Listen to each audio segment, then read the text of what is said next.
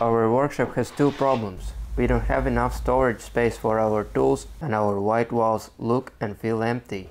To fix it, we could make a traditional French cleat wall or tool station we had designed a while ago. Or we could cut the standard size plywood sheets into smaller ones and use our CNC router to make a storage wall and workshop decor 2-in-1. You see, our goal with this project is to make a pegboard storage wall that's not only spacious and practical, but also looks astonishing. And that's not an easy goal to reach. In attempt to achieve that, I laid the holes on the pegboard in rectangular pattern. And to make the pegboard panels feel more like a part of a workshop environment, I made the hole cuts in the same shape as the crosshead screws. This was a nice little detail that also added something to the functionality of the wall panel.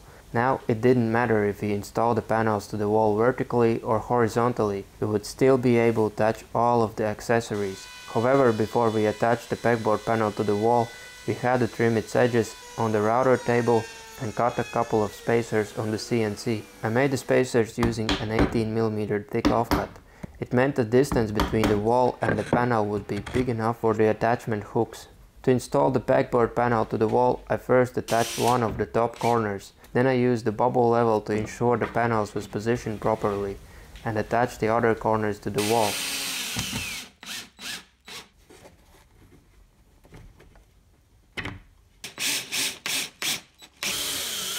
The panel looked fantastic, so I cut another one and attached it right next to the first one. Again, I used the leveling tool, this time to ensure the top edges were at the same height. Now the pegboard panels were in place and we could make the attachments. Designing the attachments was simple yet challenging. Let me explain. On the one hand, I could make custom size and shape shelves, drawers, boxes and other storage solutions that are attachable to the pegboard panel. So far so good.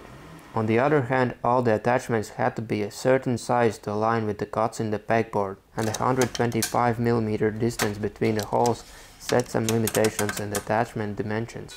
For simple solutions like shelves, it didn't matter much. I could easily make a wider shelf by extending the shelf panel by 125mm, creating multiple shelf size options.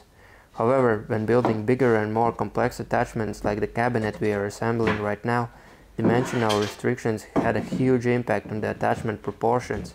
If I designed the cabinet too tall or too wide, it would look bulky. And if it was too narrow, the sliding doors would look horrendous.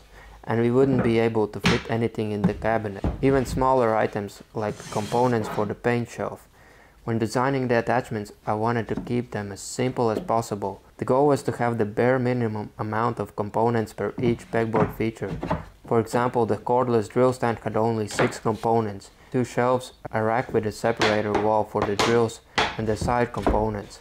Of course, the attachments like drawer cabinets required way more parts, mainly because of the drawers. I could make the cabinet frame out of 4 simple pieces and use some of my plywood offcuts to cut the parts for the drawers. To make the drawers look like a part of the pegboard wall, I made crosshead screw-shaped holes in the drawer front panels.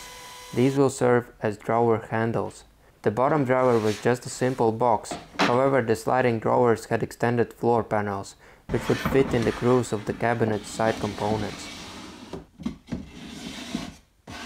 I had to have an attachment for storing and sorting my screws, dowels and other small items. For that, small boxes would be perfect, but I didn't want to have small attachments scattered all across the pegboard panel, so I made a bigger box that would have enough room for 6 of the smaller sorting boxes.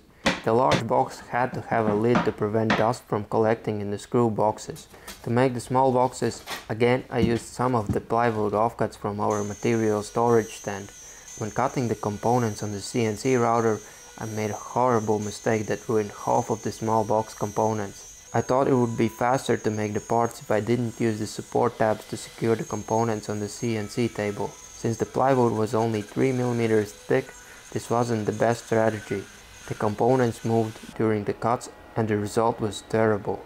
Some of the joints were messed up and there were little marks left by the router bit on many of the components, so I was left only with 3 out of 6 boxes.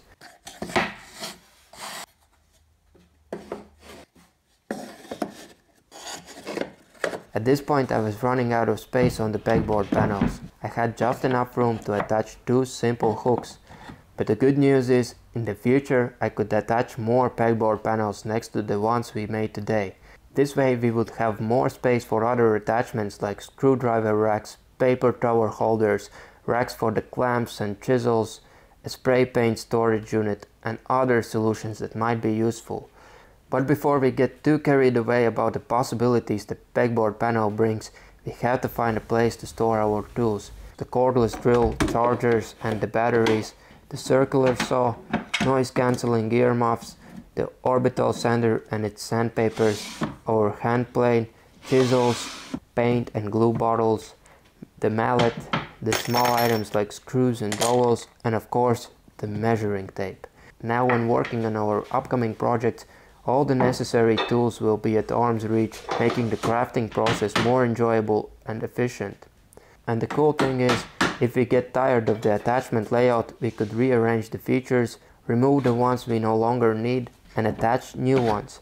If you have a good recommendation on the attachments we have to make for the pegboard panel, please leave your suggestions in the comment section.